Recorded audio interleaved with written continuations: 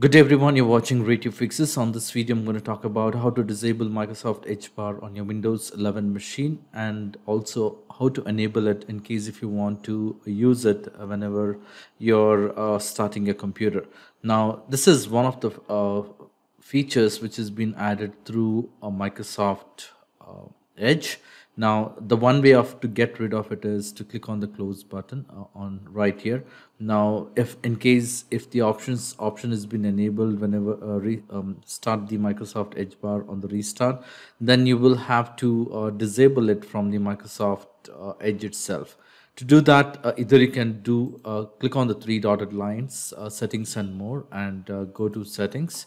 Once you go to settings, it will take you to the Microsoft Edge settings right under this section. And you have an option which says automatically open Edge bar when the computer starts. So in case if it is being turned on, and if you don't want Microsoft Edge bar to open whenever you start the computer, you will have to go ahead and toggle this to turn it off so that it doesn't start whenever you restart the computer.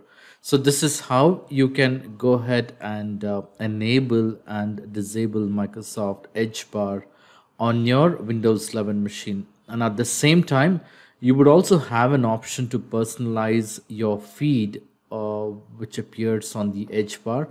To do that, you can go ahead and click on personalize.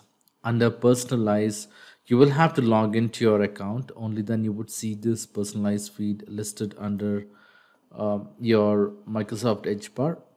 You can go ahead and select the list of options which are available here. If you want to add the India or any of the particular categories, you click on this plus sign and that particular personalized feed would be listed in the Microsoft Edge bar.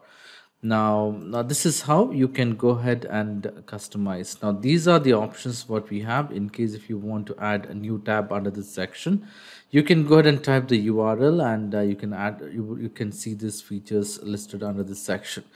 So this is how you can go ahead and disable Microsoft Edge bar on your Windows 11 or a Windows 10 machine. At the same time, you can go ahead and enable it from the Microsoft Edge. I hope this video was useful. In case if you like this video, please make sure to hit the like button and do not forget to subscribe to my channel. Thank you. Have a great day.